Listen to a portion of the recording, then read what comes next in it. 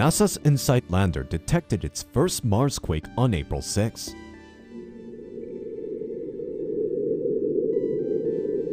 Scientists have long suspected their existence, but they couldn't confirm this phenomenon until just recently. And they had to wait months for this confirmation because Mars is not as seismically active as our planet, because the planet does not have a system of tectonic plates. Instead, scientists believe the slow cooling of the Martian interior would build up enough stress to trigger a quake.